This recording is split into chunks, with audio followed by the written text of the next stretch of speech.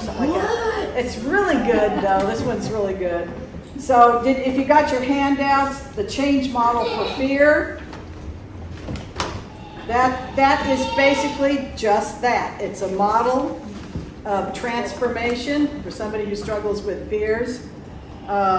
It's pretty simple, so I'm not going to take the time to go over this. As you get to reading it and look up the scripture, you'll be familiar with the scripture. All right, and then there's the discussion questions. And Jamie, could you open us up in prayer this afternoon, pretty please? Gracious Heavenly Father, God, we thank you for the day you gave us, Lord. We thank you for our worship service this morning, Lord. And Lord, we thank you for Ms. Bless and Ms. Deborah, and Lord, for teaching today on here, fear.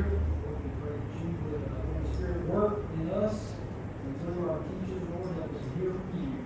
We love you and thank you and pray these things in Jesus' name. Amen.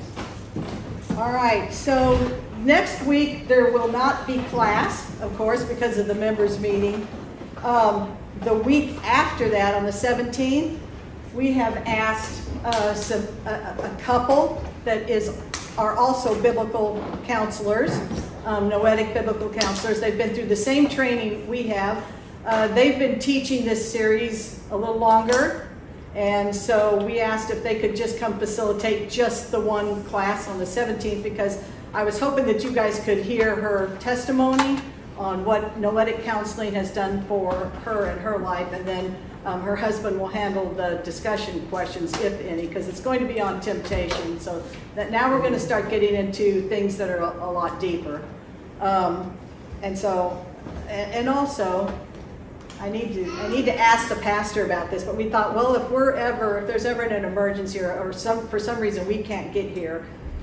For me personally, I don't really care for the breaks. I think I shared that with you guys, because once you get momentum going, you want to keep it going when you're teaching Noetic counseling.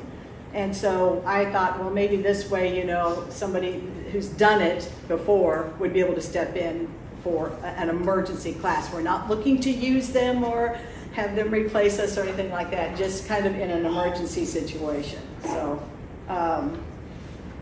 Their names is Sean and Sarah, and I think you'll like them, and I think you'll enjoy their testimony, and John talking about the discussion questions. If you guys have any questions about temptation, he would be a good one to ask and get some biblical answers from. All right, so I also mentioned last week that, Noetic counseling is not for everybody, because it requires transformation, not just soberness, not just a behavioral change. If he gets too noisy, I'm going to ask you to take it. Okay, all right. So just to let you guys know, that is the difference. So who can tell me? I asked last week, what is Noetic counseling? So can you guys tell me this Sunday what Noetic counseling is? Anybody? No? All right. So if somebody asks what is Noetic counseling, it is counseling sin's effect on the what? Mind. That's right, mind, will, and emotions. Because in the Bible, the heart, that's what the heart is it's our mind, our will, our emotions, our soul. So it's basically on the center of our beings. So, all right. And that's because behavioral change won't last. All right. The sin nature extends to the motives and intentions of the heart. Counselors are trying to seek out those motives and intentions to find the root cause, the emotions that then lead to the sinful or fruitful response, and then what the remedy is and the reconciliation is. So learning and understanding the root cause is very important, because you can't counsel a fictitious person. So if you're not asking the right questions and really get to know them, then you're going to be counseling a fictitious person. So through your personal data information sheet, your open-ended questions, your medical records, if any, all of those things together, the Holy Spirit's going to help you to see their theology on life, the root cause of the emotions that they have listened to and responded ungodly with. But Also remember, you can have fruitful responses and you can have sinful responses. So when you're talking to somebody and you're asking them questions and you're having them fill out things, you might get somebody that you've seen has done some, there's been some godly responses. All right, so that's what I've done with the cases. And several of you had asked if I would speak to a few of the cases. And I know Shannon was one, and she's not here, but I'm not sure who her partner was. So I don't know if is there anybody here that would rather me not speak to? No? Oh, okay. All right, so for Harry Potter, I'm going to start with that one. All right, and I'm going to go over these just really quickly so that we can get going. So for the Harry Potter case, here's what I did with each of them. I looked to see if you guys found the root cause of their emotions, and then their sinful response. So really what you're looking for is the root cause of their sinful response. And so that's the way you do a case. And most of you, and this is good, you said that, that not trusting God, not having faith in God was the root cause. And in a way, that's true. But what you're looking for in a case, in the big picture, that's true. But in a case, you look for the condition of the heart. So like, let me go over some of these. Like in Harry Potter, there was a lot of good catches in this one. I'm not sure which two had this one. Root of the sinful behavior is broken relationships and a guilty conscience. So see, that would have been the condition of the heart. The emotions that presented were fear, worry, anxiety, anger, jealousy. Where there's selfish ambition and jealousy, there's every evil work. You can read that in James 3:16 through 17, and that's where I would take this person. So his sinful response is lies, deceit, jealousy, selfish ambition. The opposite of that is wisdom, peace, gentle, open to reason, full of mercy and sincerity. So the great catch was that somebody wrote on there, this is the Jacob and Esau story, and that's exactly where I got it. So that was a good catch, for one thing. Clarity about salvation was needed. That was a good catch. They had no concept of sin, lack of remorse. His biggest worry is not that he's not bringing God glory in his life, but that his sister may retaliate. So I thought that was a really good key thing to catch on this particular case. They had great questions, a great plan for reconciliation back to God for this person, and reconciliation to other family members. And somebody had written, be patient with the sister because he had taken more than just money from the sister. So I guess I don't think I have time to read the cases, but you guys that didn't read the case, you wouldn't know what the actual case is. So you're probably sitting here going, okay, what? So that sounds good. Maybe I just do a few of these because I don't think I have time to do all of them. The one I was asked was to do the Bugsy Bunny one. So I think I'll do that one because that was kind of a harder case. So let me read that one real quick. Bugsy Bunny is a single 50-year-old male. He has been in the United States for 30 years now and makes a meager living as a stand-up comedian. He does attend a Baptist church.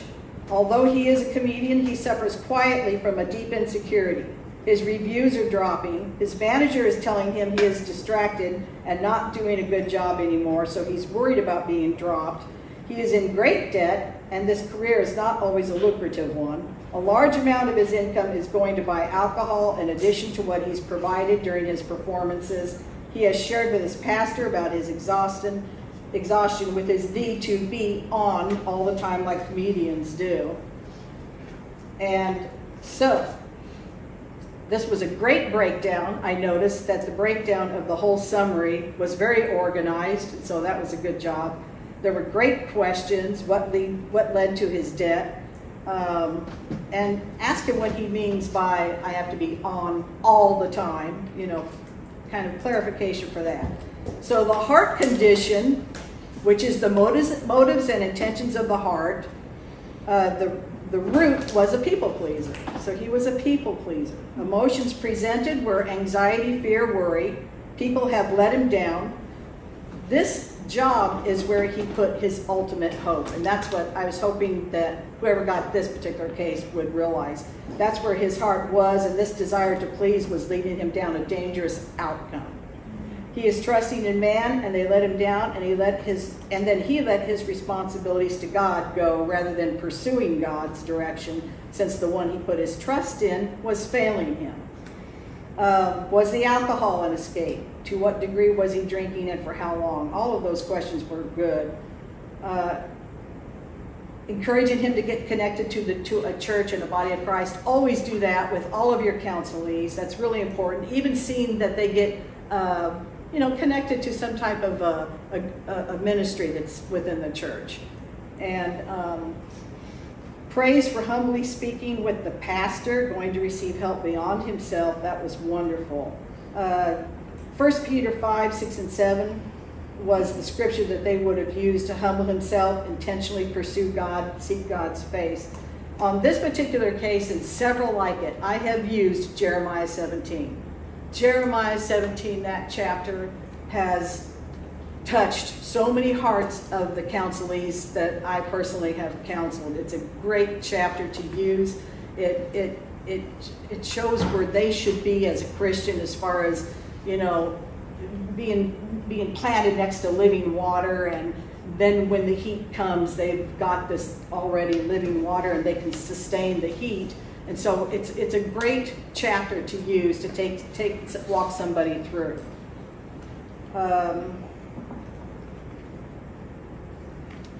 I may have to use a couple Sundays to do this.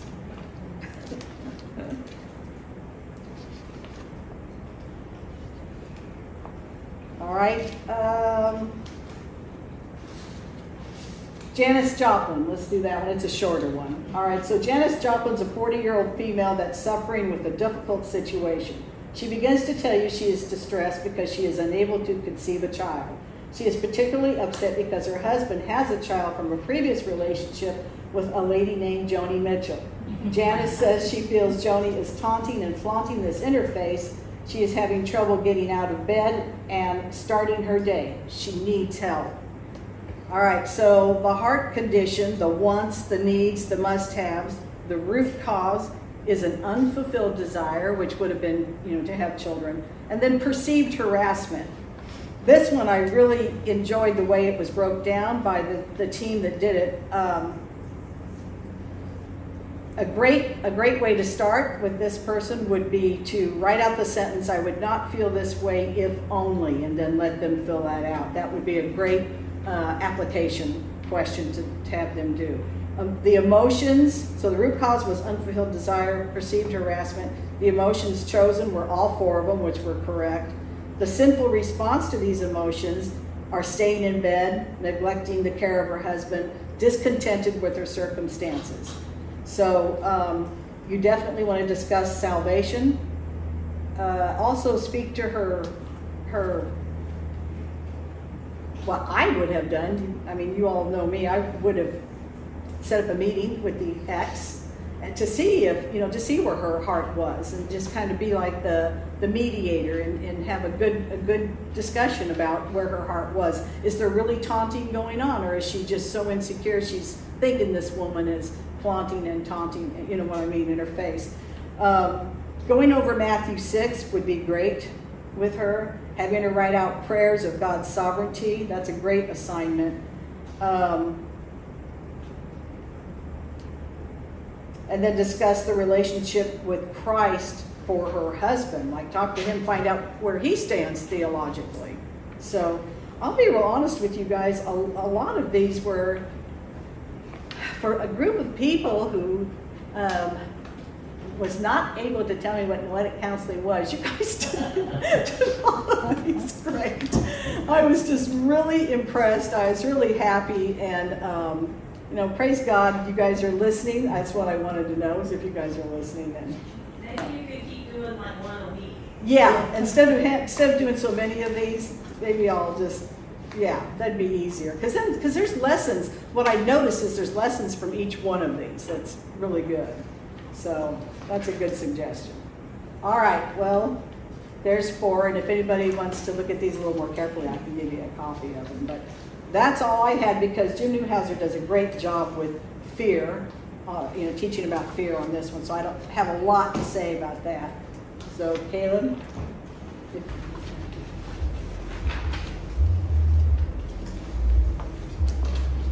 So, no recap.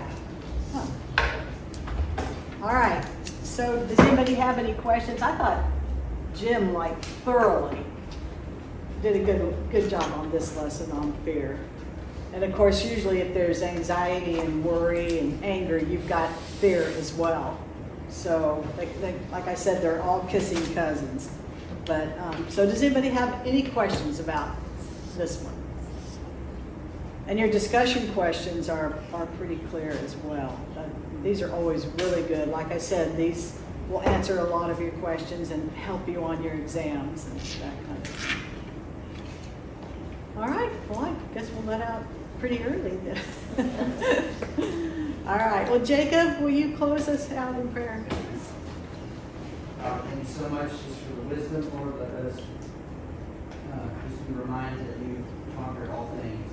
Let nothing cripple us here, no matter what it may be, the diagnosis or a loss of a loved one, or the unknown, or things we can't control, Lord. But we know that we're sovereign and we're in control, and our hope and our joy and our peace come from you and your love, Father. And we thank you that you are kind, you are patient, and you are a gentle Father that is compassionate and caring and willing to give us your word, to help us in your promises that you'll never leave us or forsake us, Lord, and that you are for us to make us more in your image, Lord. Tell us not to be fearful or anxious over and over again, Lord. Just trust in you. And we pray that for each person in this room today, Lord, and as we counsel others and report them, we point them to your goodness and your truth, and we don't get caught up in politics or the things of this world, but our hope comes in the reign and rule of Jesus Christ. In Jesus' name, amen. Amen.